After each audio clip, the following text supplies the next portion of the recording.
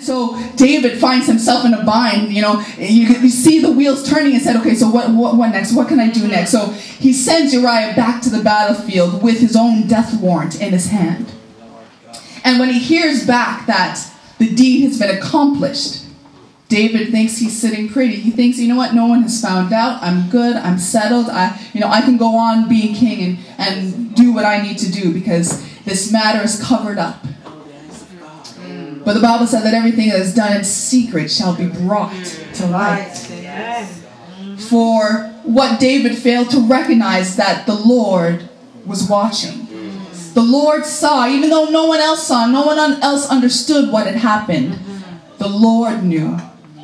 And the Lord was displeased because he had been the one, he was the one who put David in this position of power. That's right. He was the one who appointed him king. For remember, back in the fields when David was tending his father's sheep, nobody knew who David was. Right. Nobody was coming to knock on his door and saying, hey David, you've got all these great leadership abilities. We want you to put you in training to be the next king. No one was knocking down David's door. Right. But it was the Lord who strategically used the events in his life to bring him to this place. That's right. And so the Lord was displeased because David used the power that the Lord had given him to manipulate people and to get his own way. David saw something that he wanted, and because he decided that he should have what he wanted, he used people, he manipulated people and did evil in the sight of the Lord, all to satisfy his own desires. And it's at this place where we begin our text this morning, at this place where David, thinking he's justified because he's just tidied up a little matter that he was involved in. Here we see David greeting Nathan the prophet. For Nathan has come with a word for David. My God. But the thing about it is when David is hearing what Nathan has to say, he's getting enraged within himself. He's getting upset. He's like, who is this man? And Nathan is giving great detail about the error that was done, the gravity of the situation, and talking about, giving the parable about this rich man who had everything he wanted and yet had to go elsewhere to find pleasure. And David was wroth within himself. He said, whoever this man is, he needs to die. David didn't even recognize. He thought he was justified in his actions. So much so that when Nathan came to hold up the proverbial mirror to show him himself, he didn't even recognize that it was him. My God. There's a danger in justifying ourselves. Because when we justify ourselves, we don't even realize when the word comes that the word is coming for us. That the one that the preacher or this person is speaking about is us. Because we're comfortable in our situation. We think that everything is okay. We've hidden the situation and so everything must be all right.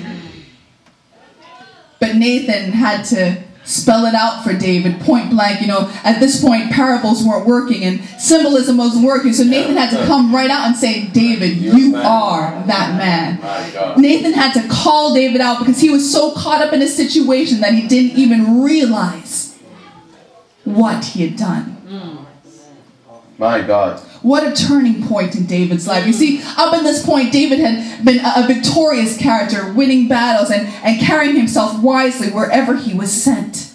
This warrior who in his youth did something that the entire armies of Israel weren't able to do. He was able to defeat the Philistine because he had faith in his God, that his God was more than able to do anything that he needed, anything. With a stone and a sling and the Spirit of the living God, he slain this David, this giant who taunted the camps of Israel and had them shaking in their boots. The same man, with his actions, gave room for the enemies he once silenced to blaspheme the living God. Yeah. Now you think of the shame that must have flooded David's heart when he recognized what he had done. How he had fallen from this elevated state in which he was. A man who was once praised and lauded. Find him now on his face. Yes.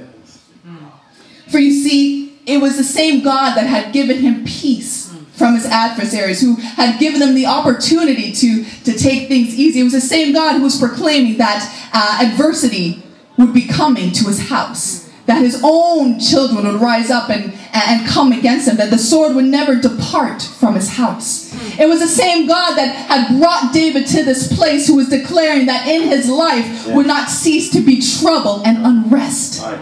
The same God that David leaned on for strength. The same God that David, whenever David was running from Saul, and he said, Lord, should I go up? And the Lord spoke to him and he obeyed. Right. He was a man that knew God. He was a man that had a relationship with God. Right.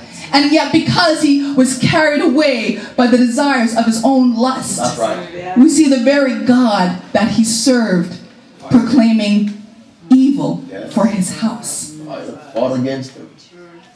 Never before have we seen David in such desperation. If you, in your mind's eye, you can almost picture as you're reading the description of how his servants went to minister to him, went to bring him bread, and David would not be consoled. Right. David would not be counseled. For you've got to imagine, he has had a relationship with God. He walked with God and was obedient and heard him speak to him.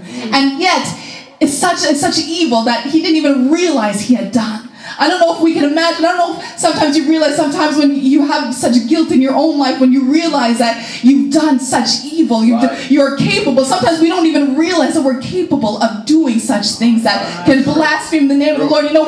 We walk as we say, I'm a child of God and I'm this and that, and then somehow we find ourselves in a situation we don't even realize how we ended up in this situation. And there's grief that grips us. There's guilt that grips us to the point where we feel we can't even lift our heads. Sometimes we feel we can't even pray because the burden of guilt is so strong upon us.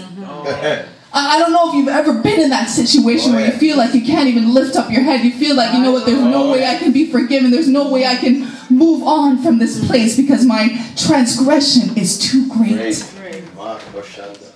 Never before had we seen David in a place of desperation like this. Even when he was running for his life, never have we seen him so broken and distraught to the place where he could not be comforted. So much so that his servants feared what David would do if they told him that this child for which they thought he mourned had died. They were so afraid they didn't even want to mention the fact that the child that he was crying for, they'd wept for, that he'd fasted for, had passed on. They didn't even want to mention it because they saw how broken up he was, how distraught, how discouraged, how despondent he was, that they feared what David was capable of if he heard that this child had died. But you see, this is where the story changes. This is where the story takes a turning point. For if you were to look at David's life, one could no doubt say that this was David's breaking point. A breaking point is defined as the point at which a person, an object, or a structure collapses under stress.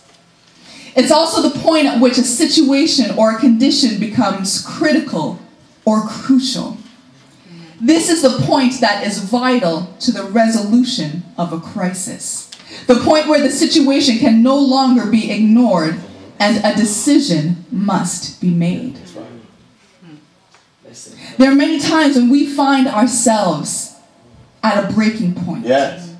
We find ourselves in a place of such distress and such guilt and such anguish that we can't even utter. Maybe we thought the situation was buried. We thought the situation had passed, but yet the situation has brought us to our knees, so much so that we can no longer ignore it. We can't try to push the situation away. We can't try to ignore it and say it doesn't really exist. But there comes a point when your situation, as was said before, your situation starts to stink and you can't ignore it anymore.